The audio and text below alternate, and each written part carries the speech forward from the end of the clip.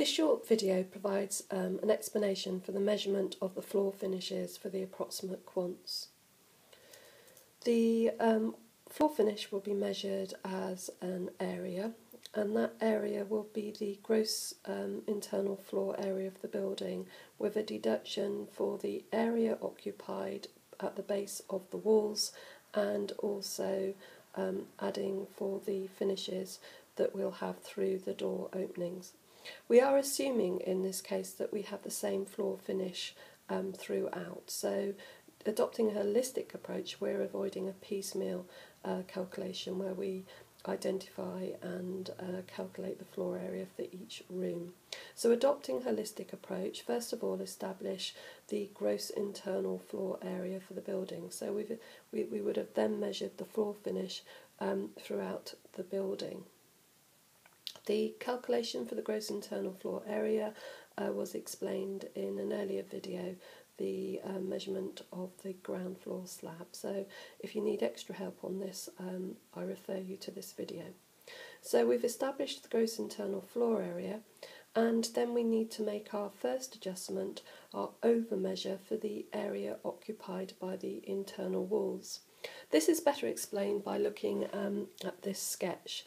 So here I have a section, the concrete bed and screed, and my blockwork that sits on my screed. So obviously when we lay our floor finish, we don't lay it through the base of the wall, so we actually have an over measure here. So we need to make a deduction for this area occupied by the internal wall. So that area is going to be the length of our internal wall times the width of our internal wall.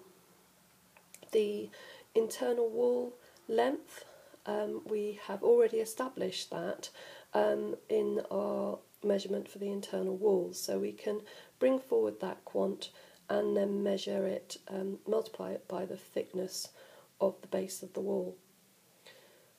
The next thing we need to do is to make an addition for the under measure at the door opening. So if we have a look at this sketch, you can see I have a plan, and here I have my blockwork walls and I have my door opening. So we have measured the gross internal floor area, and then we've deducted out for the area occupied by the wall. So you can see if our finishes were in blue, say it's a carpet, we need to make an allowance for the finishes through the door opening. So that's going to be an additional area. So we can establish that area by the multiplying the width of the door opening by the width of the wall to establish our area.